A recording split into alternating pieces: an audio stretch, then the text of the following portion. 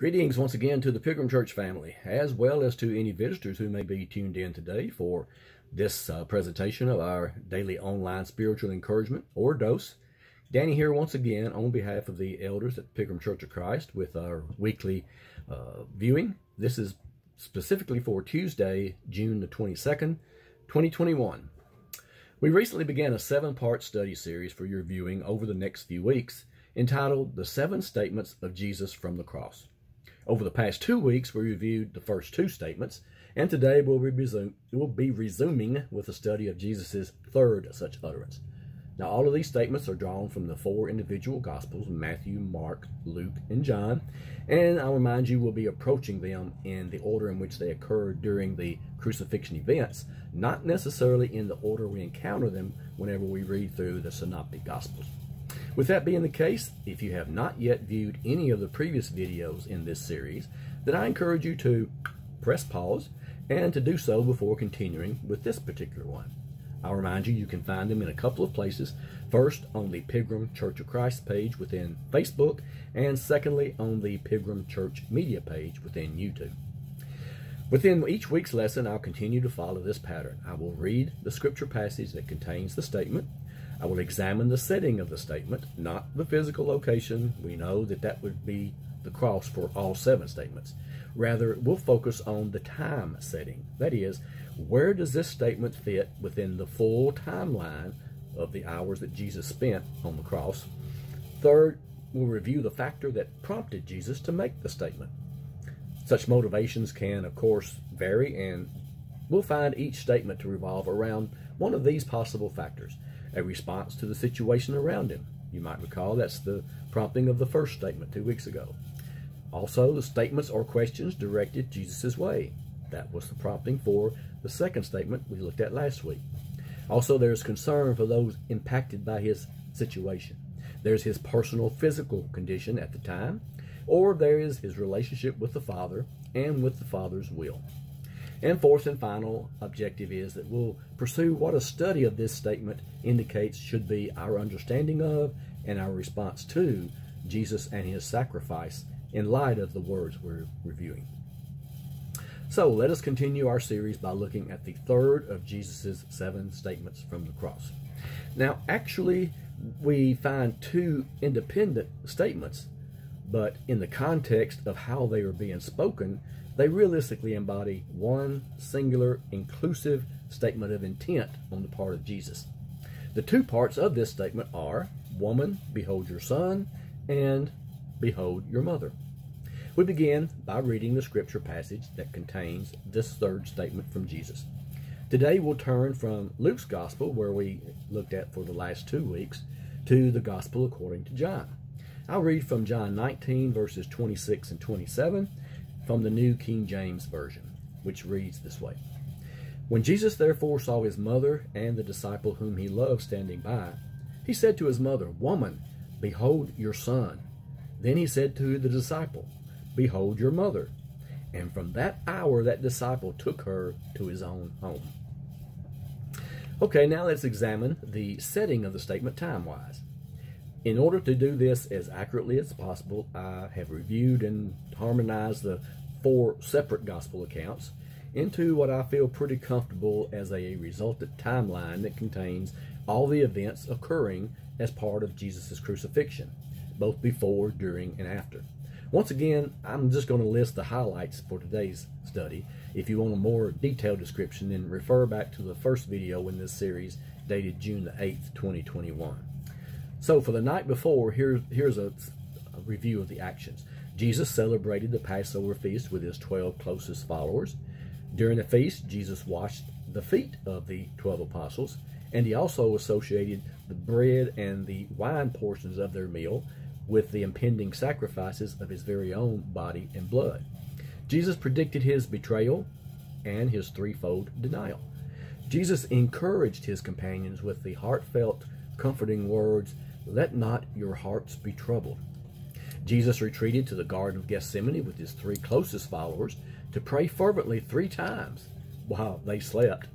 And then Jesus was arrested and carried before Jewish leaders. where he was falsely tried and convicted of blasphemy. He was mocked, he was verbally and physically assaulted, and he was blasphemed just before dawn. Now when we move to the actual day of the crucifixion, we find Jesus bound like a criminal, being led by the Jewish leaders early in the morning before Pilate, where they were hoping to get Rome's endorsement of their sham death sentence. Jesus was questioned by Pilate, then questioned by Herod, then questioned by Pilate again. Pilate made 2 unsuccessful attempts to release Jesus, but finally had to agree to release a murderer named Barabbas instead, after he had scourged Jesus and publicly washed his hands of his faith. Jesus carried his cross for the first part of his journey to the crucifixion site, and then a citizen of Cyrene named Simon was compelled to carry the cross for the remaining portion of that trek. Jesus was crucified at 9 a.m. along with a thief on each side, and he was offered wine mixed with myrrh or gall. After he had tasted it, though, he refused to drink any more of it. And then there were 4 soldiers attending the event who divided Jesus' garments among themselves, while several observers blasphemed, mocked, and sneered at him. Now, John's Gospel record presents today's third statement immediately following his account of the garments of Jesus being divided by casting lots. We know then that this statement came at some time after this event. In fact, it could even have very easily occurred directly afterward. We also know because 3 of the Gospels specifically claim that a 3-hour period of complete darkness blanketed the entire area starting at 12 noon.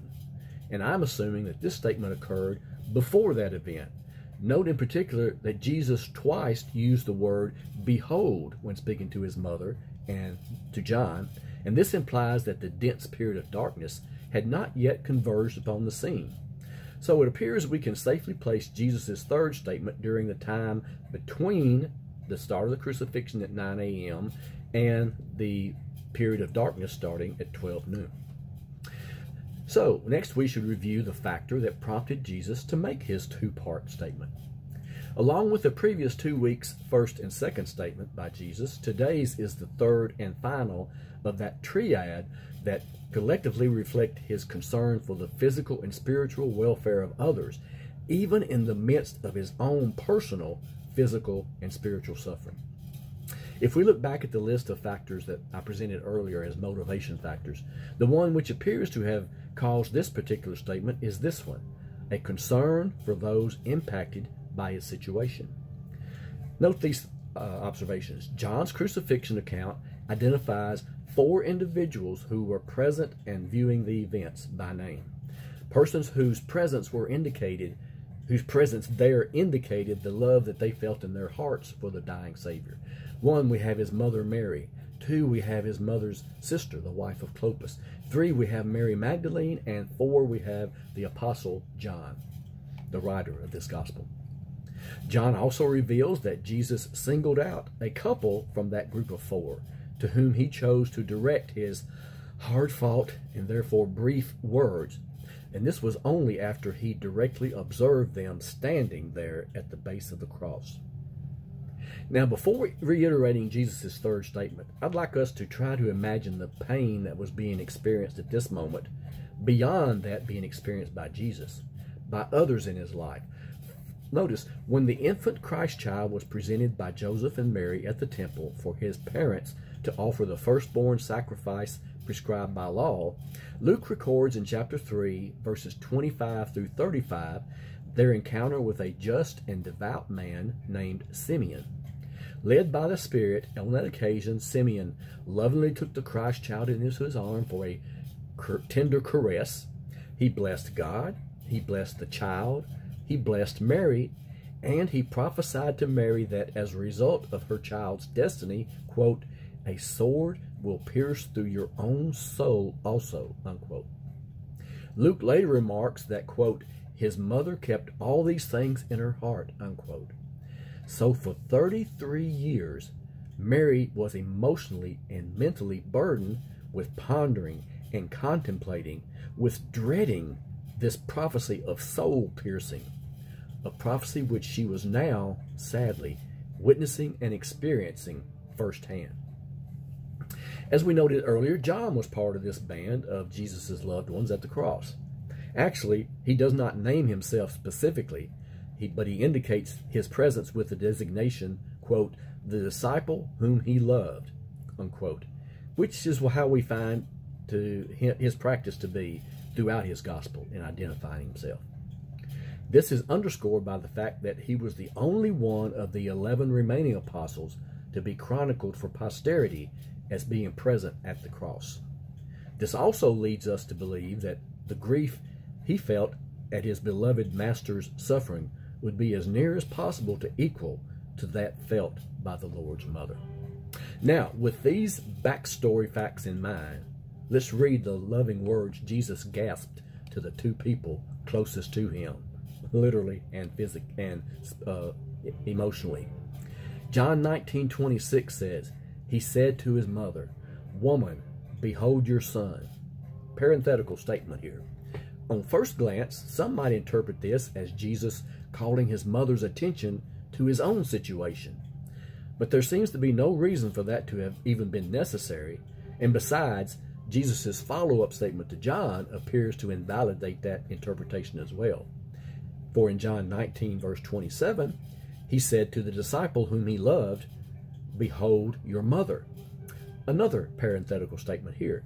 This manifestation of Jesus' concern and instructions regarding the future care of his mother also implies that she had at this point outlived his earthly father, Joseph. The disciple whom Jesus loved, the Apostle John, indicated his reciprocal love for the Savior by honoring this dying request of him. We find in the first chapter of Acts, when the upper room scene is set in anticipation of the promised baptismal visit by the Holy Spirit, along with the surviving apostles, which of course included John, we find, quote, Mary, the mother of Jesus, unquote, listed as being there as well.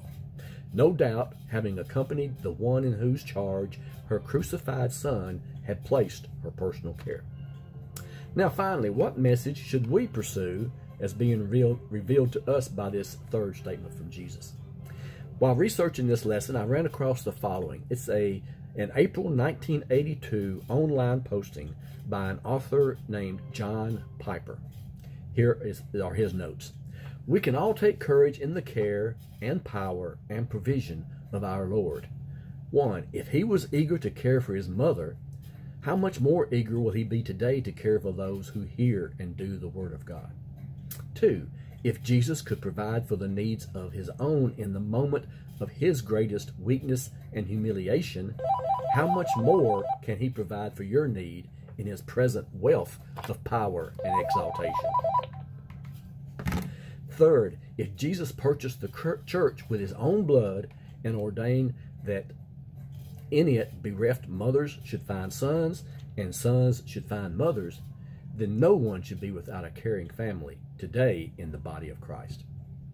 So that completes our study for today of the third installment from our scheduled weekly review of the 7 statements of Jesus from the cross. I hope you have found this study to be interesting, to be encouraging, and to be a motivation to delve even deeper into a study of God's Word. I also pray that you'll be able to continue tuning in and viewing these videos, either when they're posted on Tuesday mornings or at any time, simply by viewing the archived versions at the previously provided link sites. Until next week, I urge you to study God's daily prayer, study God's Word daily, as well as to go to Him daily in prayer, to give thanks for your blessings, to lay before Him your requests, and to remember and ask His providence upon those who are in various states of need. Today, I urge you to be in prayer particularly for the family of Robbie Guy. Robbie passed suddenly last week, and his funeral service is scheduled to be taking place later this very day. Shirley, Laura, and all of Robbie's extended family would certainly appreciate you remembering them in your time with God. Please rest assured that you continue to be in my prayers daily. In previous videos, I've mentioned a book which, although it's secular in nature, it's still fully scripture-based. Its subject matter is Jesus' crucifixion, and it's a book which I have found to be very interesting. It's written by Jim Bishop and is called The Day Christ Died. I'm convinced that you will find this heavily researched and extremely detailed presentation quite helpful in trying to comprehend the events Jesus personally experienced through his selfless sacrifice on our behalf. Now, as I close today's study, I'll conclude with this encouraging passage benediction from God's Word. Again, I'll be reading from the New King James Version. I have chosen 2 John chapter 1, verse 13. It reads this way: Grace, mercy, and peace be with you from God the Father and from the Lord Jesus Christ, the Son of the Father, in truth and love. Everyone take care. I hope you have a blessed week and look forward to presenting our next study. Until then, remember, I love all of you. God bless you.